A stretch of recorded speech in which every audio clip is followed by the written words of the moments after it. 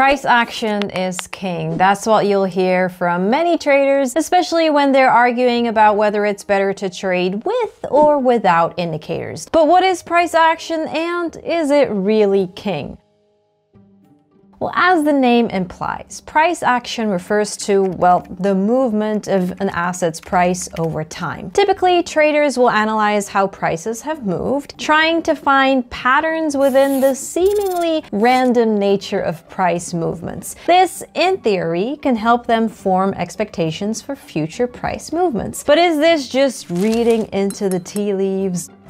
Well, not really. Take a look at the chart of any major asset and you'll likely see that there is some sort of pattern to it. To boil it down, what drives prices are the buyers and sellers in the markets, and analyzing price movements is about understanding how traders influence prices and vice versa. Now that we've touched on what price action is and why people analyze it, let's look at how they do it. Well, there are many tools and frameworks that traders use to interpret price action. We'll go through some of them in a bit, but make sure you watch this video to the end to learn about their limitations as well. Simple analysis can be done with line charts, but it's more common for traders to use the candlestick chart. Line charts only record the closing prices for a market, whereas candlesticks display the open, high, low, and closing prices. The additional information on candlestick charts allow for more in-depth analysis and can make patterns easier to observe. For example, the bullish engulfing pattern is a smaller red-bodied candle engulfed by a following larger green-bodied candle. In this pattern, the first candle closed at a price lower than its open price, and the next candle then opens around the previous candle's close, but then with enough eager buyers closes higher than the previous candle's opening price. When this pattern appears after a period of selling, it's usually taken as a signal of an incoming reversal to the upside. The story ascribed to the pattern is that buyers had overtaken the sellers and gained control of the market, at least at that particular period of time. Now, this is just one of many examples of candlestick patterns that traders may find useful. Besides candlestick patterns that usually only look at a couple of individual candles, there are also chart patterns, which look at larger formations. One well-known example that you've probably heard of is the head and shoulders pattern, which indicates a bullish to bearish trend reversal. This pattern consists of 3 peaks, the highest one being the head and the 2 peaks to the sides being the shoulders. The most straightforward story this tells is that sellers are taking control of the market after an initial period of price increase, and that a potential reversal to the downside is coming. Now, on the flip side, the inverse head and shoulders works in the same way, but flipped around. Another staple in analyzing price action is support and resistance levels. The idea behind support and resistance levels is that price movements will reach certain levels that act like a floor or ceiling for price. Prices are expected to pause and reverse at these levels due to increased buying or selling at those points. However, when prices eventually break through these levels and go further upwards or downwards, the previous support or resistance levels will be flipped.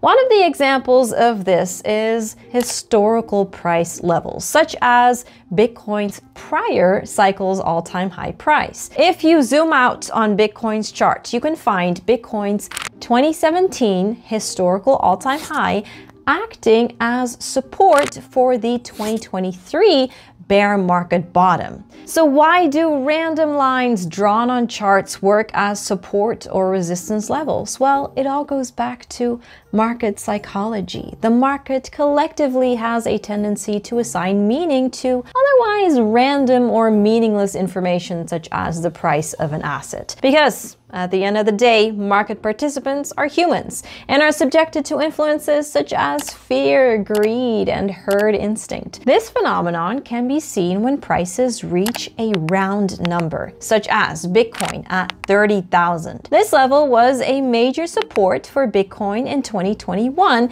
and a major resistance in 2023. Dramatic moves both to the upside and downside happened when this level was broken. Even meme numbers can be considered as psychological price levels. What's 9 plus 10?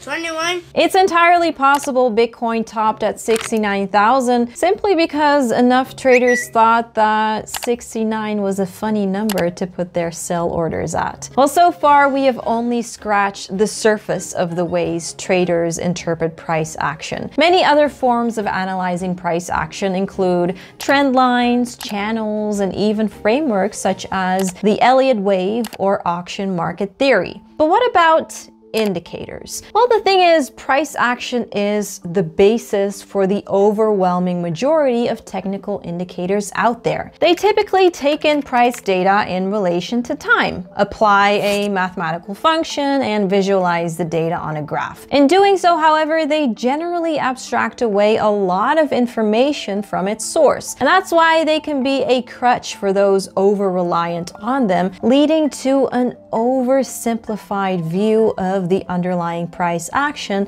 that they are based on. Many seasoned technical traders often favor understanding price action without indicators and only then carefully using them as a supporting tool. Of course, patterns and theories do not play out all the time, and more than often will do something totally opposite to what the textbooks tell you. Markets are driven by living, breathing people with emotions that are often fleeting. The market may be fearful for a moment just to shift into greed the next. Therefore, while price analysis tools can help contextualize price action into something logical, the market does not always operate on logic. So the success that you'll find with trading based on patterns or frameworks are probabilistic, simply due to the inherent degree of randomness and unpredictability of people. Being on trading forums, discords, and Twitter threads will also tell you something about interpreting price action. That is, it can be highly subjective. No one trader seems to agree perfectly with another when looking at the same chart, whether it's due to differing biases, analysis methods, or emotions. And besides that, it's possible that two traders can profit from opposing interpretations of the same market. And on the flip side, traders with similar ideas could have vastly different trade outcomes. This could be due to differing executions, different time horizons, and price expectations, or levels of risk tolerance. Despite all this debate and uncertainty, there is one thing that all seasoned traders can agree on about price action. To be good at reading price action, you have to keep reading charts over a long enough period of time. That said, understanding price action is just one component of trading. Managing your risk and emotions are equally as important for successful trading. And that is why you need a rock-solid plan that details every aspect of your trading. If you don't already have one, be sure to check out our video on building yours right here.